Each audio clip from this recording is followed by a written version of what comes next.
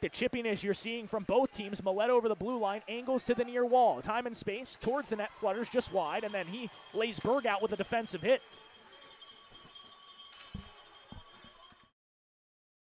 For Muskegon up the far boards, and the Lumberjacks are able to scurry out to center. Tanner Kelly, Lumberjacks logo through neutral. Now blue line dumps in. Heading after it is Mellenbacher, and he's drilled to the ice. A good check from Dylan Herzog, knocking down Owen Mellenbacher.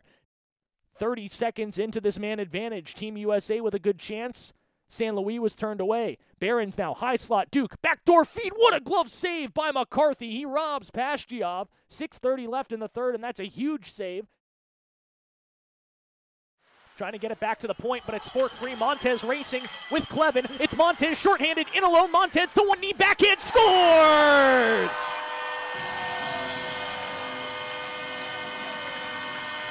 What a beauty for Max Montez!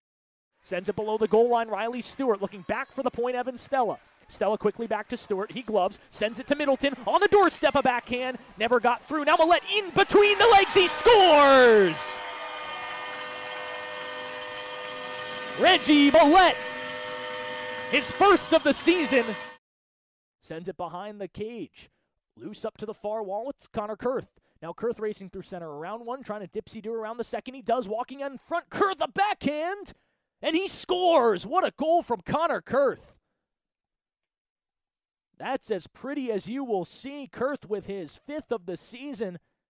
It's worked free away from him. Lemire back up to the point. Braden Doyle. Doyle with a head fake down the near side boards. Lemire touches Halliday. Walks goal line. Backdoor feed. Batted at by Kurth. And he scores! Connor Kurth on the power play. 6-5 Dubuque.